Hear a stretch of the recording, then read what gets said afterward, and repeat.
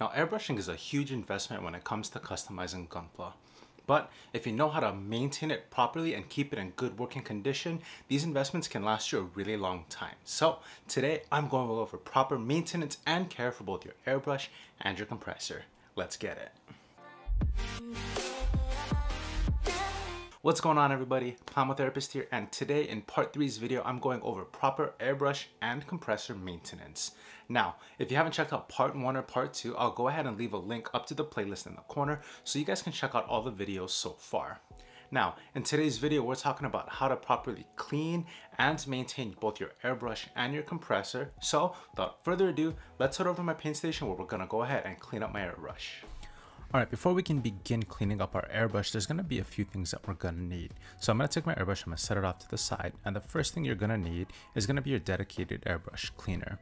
After you get that, the next thing you're going to need is some Q-tips if you have access to them. If not, that's okay, because you can go ahead and use a paper towel. After the paper towel, you're going to make sure you need your slop cup so you can dump out any excess paint or thinner that we're going to be using, which leads us to our last thing, which is going to be the thinners that we use if you're using solvent-based paint. Now once you're ready to begin, the first thing you're going to do is add some of your thinner or solvents to your paint cup. Next, we're going to mix the paint by covering the end of our nozzle, then pushing down and pulling back on the trigger. This is going to force air back into the paint cup, which is going to help cut through any of the paint that might be stuck on the walls of your paint cup. Next, we're going to dump the excess paint and thinner out into our slop cup. If there's any excess paint or thinner left, we can go ahead and remove that with a paper towel. Next, we're going to finally start disassembling the airbrush by removing the back body section first. The next step is to loosen the needle chucking nut, not remove it completely. Next, we're going to remove both the needle cap and the nozzle cap at the same time, but unscrewing it from the front end here. Depending on the airbrush model, your nozzle may still be attached. You can go ahead and remove that now too. Next, we're going to remove the needle by pushing it forward out the front of our nozzle. This is going to help make sure that no paint goes backwards into the body of our airbrush. Once that's completed, we can go ahead and remove the chucking nut, the spring guide,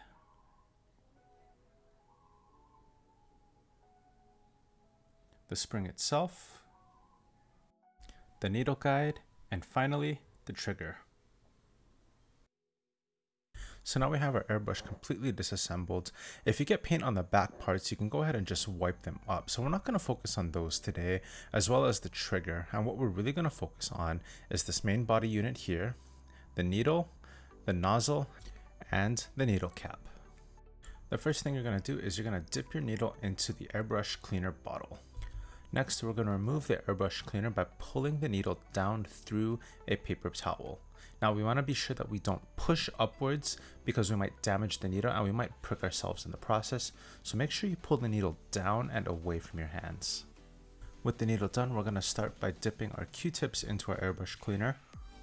And we're going to go ahead and wipe up any excess paint that's left in the main cup of our airbrush body. Once that's clean, we can go ahead and move on to the main face where the nozzle and our nozzle cap sit. We can clean out the entrance where the paint comes out, as well as anything on the face or the threads. Once that's done, we're going to switch to the smaller Q-tip so we can go ahead and clean out the nozzle. Start by inserting the Q-tip into the back of the nozzle and clean by spinning either the Q-tip or the nozzle itself. Continue this process until the Q-tip comes out nice and clean, like you see here. Now that the airbrush is clean, we can go ahead and start with reassembly, starting with the trigger.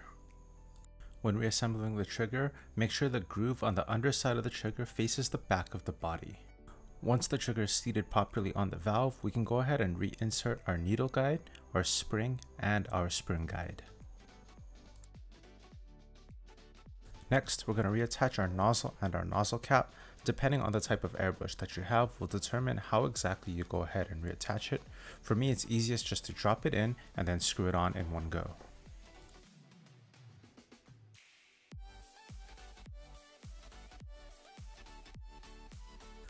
Once the nozzle and the nozzle cap are seated properly, we're going to go ahead and reinsert the needle from the back, and we're going to push it all the way in until it seats. After that, we'll go ahead and put on our needle chucking nut, and this is also a good time to check to make sure that our trigger is engaging the needle properly. Once we're sure that the trigger is engaging the needle properly, we can go ahead and thread on the final body piece and then color airbrush clean.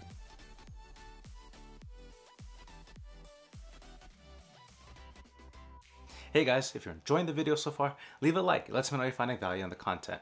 If you haven't done so already and you want to stay up to date on any time I come out with a new video, be sure to hit that subscribe button and the bell notification so you don't miss a thing. Lastly, let me know in the comments below what questions do you have about my complete airbrush tutorial series. If you drop a comment down below, maybe I can add those in my future videos and give you guys a shout out.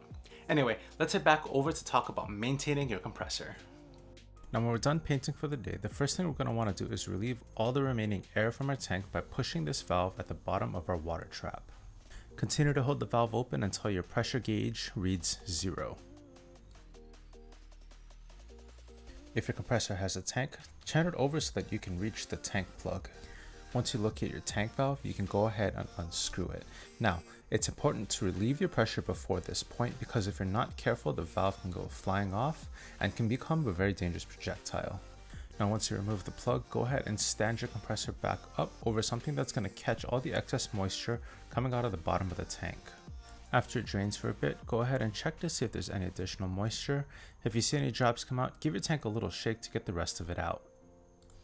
Once you're sure the tank is empty, go ahead and remove your cloth, turn your tank on its side, and go ahead and wipe up any excess moisture that may have gotten on the tank, as well as any rust or residue that's left in the threading, as this can be detrimental to the integrity of the tank in the long run. The final step is to screw on your tank valve one more time, stand your compressor back up, and you are done maintaining your compressor.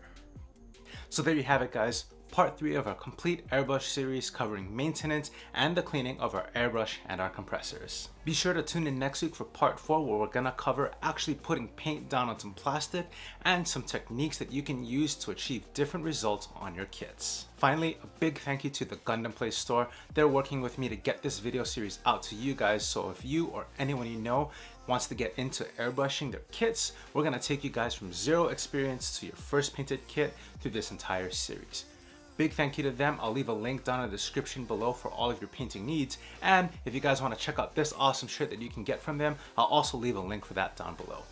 Anyway, thank you guys so much for joining me today. I hope you found some value in this content. Remember, take care of yourselves, take care of the people around you, and I'll see you in the next one.